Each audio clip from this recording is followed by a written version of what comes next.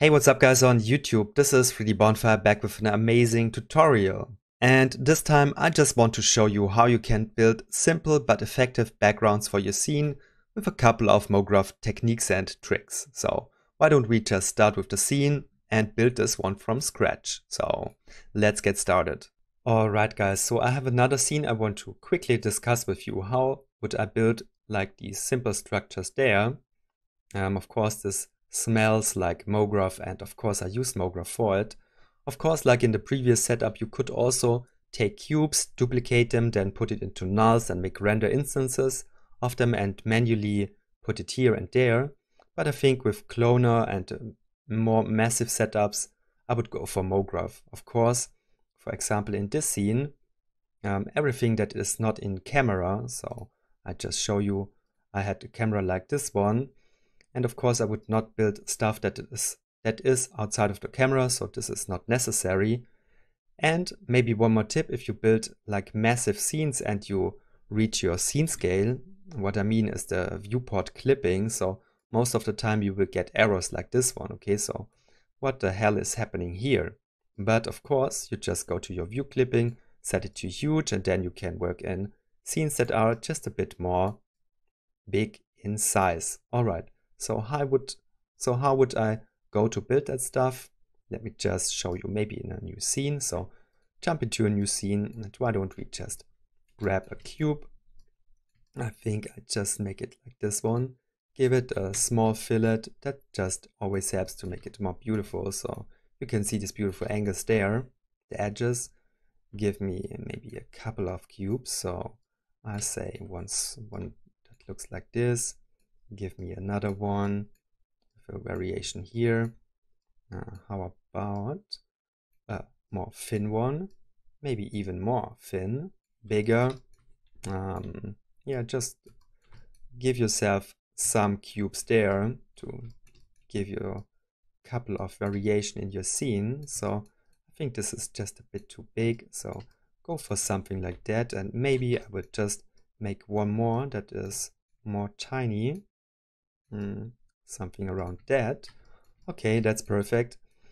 And I think I just want to get them into a cloner. All right, so not so complicated what I'm doing here.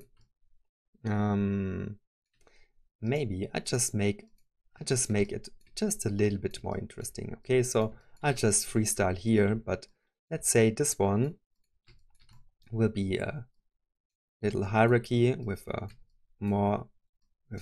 little cube inside of it. So let me just say we just built one more there, and let's see, let's put one here. So I don't know if this is really necessary. Maybe we make the same with this one. So sorry, put one into it, just put it into it, go there, make it bigger. Okay, maybe one more. Let's say this one will look like that. Okay, maybe put it to one side of it. Okay, I just make this just a little bit more interesting, just for myself, that I feel better.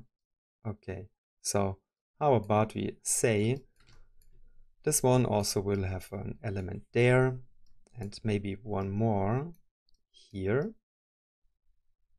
Okay, so I just think this will make it just a little bit more interesting. So we also have cubes with hierarchies in this cloner.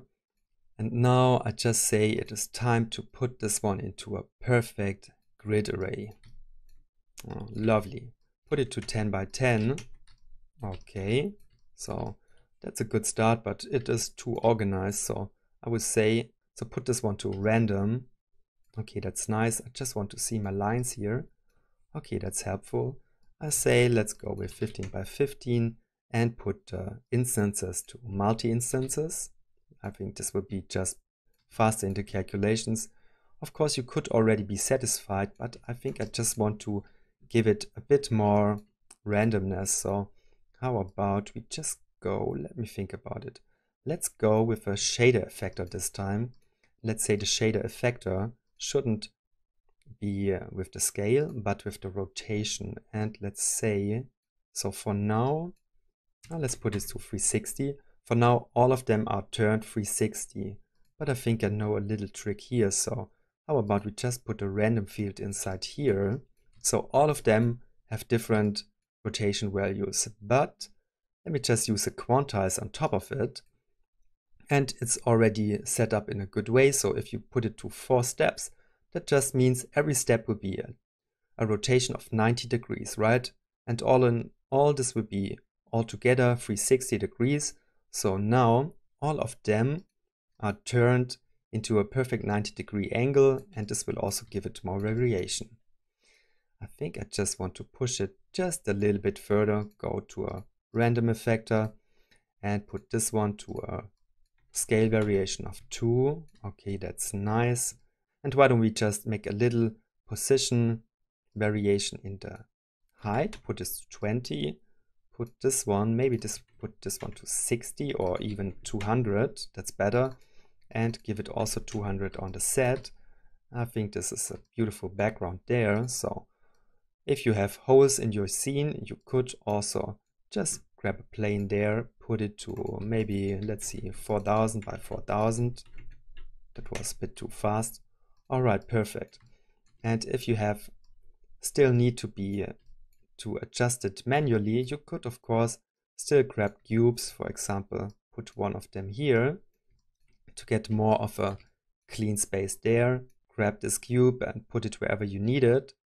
For example, I would just put it there so put it just there, put your main objects on it, I don't know. So you can still of course put more cubes into your scene and use the cloner setup as a fast background, and now just build even more on top of it. For example, some hero objects there. So here would be a really huge one. I don't know. So of course you can just continue from here, and that is the way I would build some fast and easy background for another scene. Alright guys on YouTube, I hope you learned something in this little lesson, but let me just quickly tell you about another special place. It's patreon.com 3dbonfire, so I'm also there and will give you lots more of the good stuff. So there are 3 different levels to support me, and I will support you with different content, for example, another tutorial, scene files, X-particle stuff.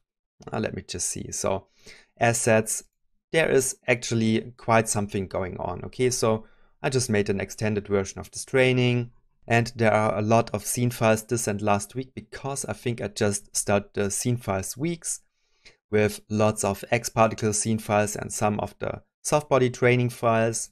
There are bonus lessons, different material lessons, and actually it's just a good place to learn Cinema 4D. So thank you so much for listening. See you next time. Good.